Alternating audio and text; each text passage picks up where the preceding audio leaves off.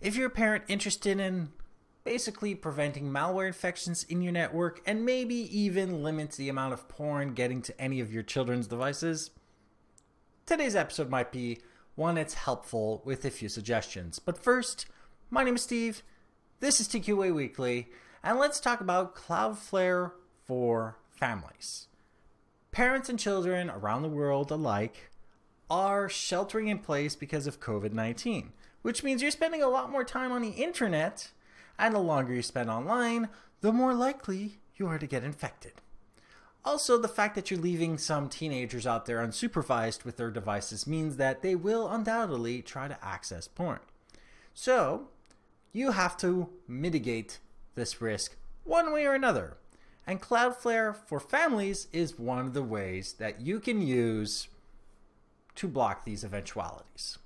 Now, let's not get ahead of ourselves. We all know that it is impossible for Cloudflare to block unknown malware. So what I'm interested to know is how well it deals in known malware itself, and this could prove useful for many businesses in the long run.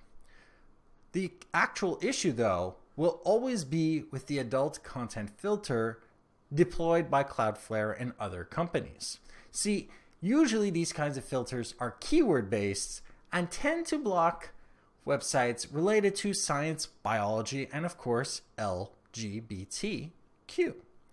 And because of this, many groups out there will be full-on furious with them for blocking all these kinds of stuff.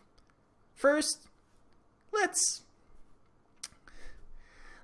use some common sense here. There is no way that employees are manually flagging websites around the world for adult content. It is A, not viable, and B, if you have never seen the faces of people that flag inappropriate content after long days of work, you probably should, because it's detrimental to their health.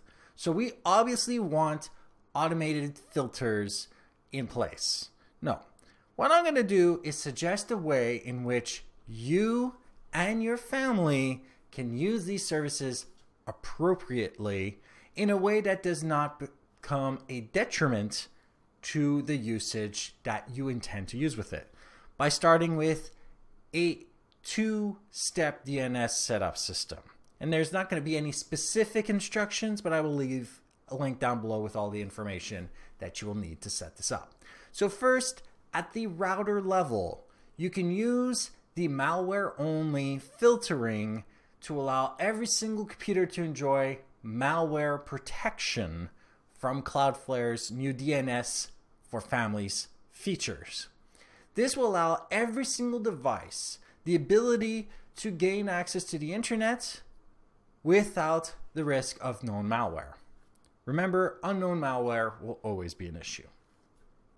Now, because you cannot be basically supervising your children and teenagers, what you will want to do is to set up the DNS for malware and adult content manually on every single device. Hopefully, you have parental access to the device so that you can set those things up in a way where they cannot modify it. On each of the unsupervised devices, you would use the feature for DNS from Cloudflare that blocks both malware and porn, and be sure to make spot checks. Don't announce when you're going to do it. That way they can't quickly change it back behind your back. No. When you set up those things, each of these unsupervised devices will not be able to access porn and will not be infected by malware. You can set up a public access computer to allow people to enjoy science websites, biology websites, and have in-depth discussions on issues related to LGBTQ and other kinds of topics related to that kind of stuff that are, how do we say, better talked with between parents and children, because many people out there are in a state of flux right now, and they're going to be a lot more emotional, and maybe, just maybe, some of them will be confused and need a little bit more guidance. I don't believe that blocking everything is the way to do it, but maybe supervising how people access the internet is going to be a much better and more viable option. Is this service going to be great? Probably. Eventually. Is there a way to set this up correctly? Of course. Is this going to be perfect? Hell no. But this is something that you can actually play with while you are stuck inside during this pandemic. Like if you like it, dislike it if you didn't, share with those who think can benefit from this, and don't forget to subscribe. And if you have any questions, comments, suggestions for topics, email me at ask@tqaweekly.com or go to my website, tqaweekly.com, where you can see the show notes for this episode, past others, find other ways of subscribing, and of course use the contact form to email me directly.